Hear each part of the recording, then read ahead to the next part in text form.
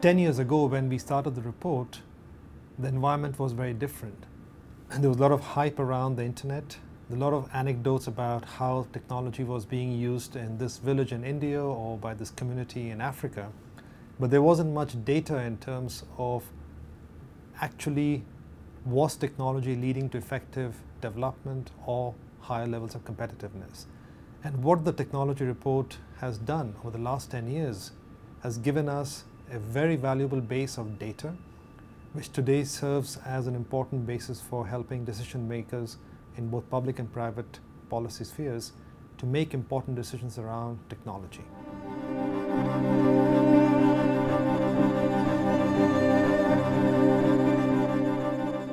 One of the benefits of the Global Information Technology Report series is that today we have very valuable data that can give us insights into how countries improve over time.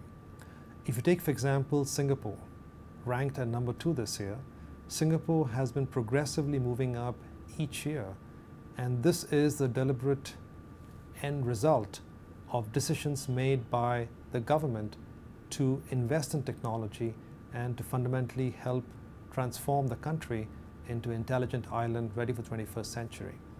Another country that's very impressive is Qatar, ranked at 25 this year, and Qatar symbolizes the transformation that is happening in many parts of the Middle East, where governments are investing very heavily in technology and using technology to create the alternate next generation economy that does not depend on natural resources. And the technology rankings over 10 years gives us many such similar patterns and evolutions over time, and together they provide a very valuable repository of case studies and best practices that we can all learn from.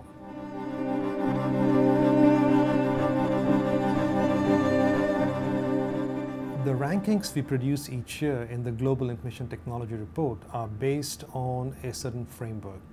The framework comprises 3 different pillars. The first pillar is around the environment, which measures the political, regulatory, and the physical infrastructure that's provided for technology usage in the country. The second pillar measures readiness of the key actors to use technology. The 3 actors we consider include individuals, businesses, and governments.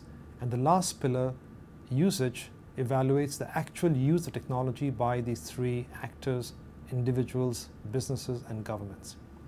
Now, if you take any one country's ranking, you can dive deeper into the framework and understand the relative strengths and weaknesses of the country along each of the dimensions.